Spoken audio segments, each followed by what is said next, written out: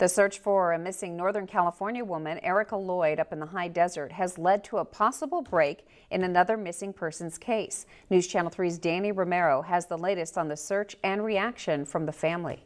We want to know where he is. We want to know that he's okay. A family desperate to find their loved one after they say 56-year-old James Escalante took off on a bike to help his girlfriend's friend who was stuck in the road in 29 Palms. Went straight up Shelton, got to the intersection of Shelton and 62, called his girlfriend and said, "I can't find your friend." Girlfriend claims that she called the friend on three-way and asked her to honk her horn. Said she could hear the horn honking. James said, "I got it," and hung up. But no one has heard nor seen him since June 25th. Escalante was reported missing on September 7th.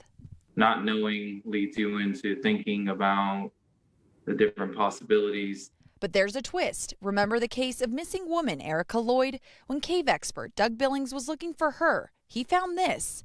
And detectives say 2 sets of remains were found too, and a cell phone they believe is Escalante's.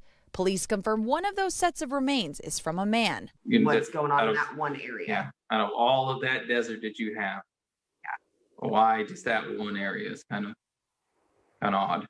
Investigators still don't have any final answers. There's still a lot to sort out. That either way, whether James is alive, whether he's dead, we want to bring him home. We want the answers. We want, if justice is something that's needed at that point, then we want that too, you know. In 29 Palms, Danny Romero, News Channel 3.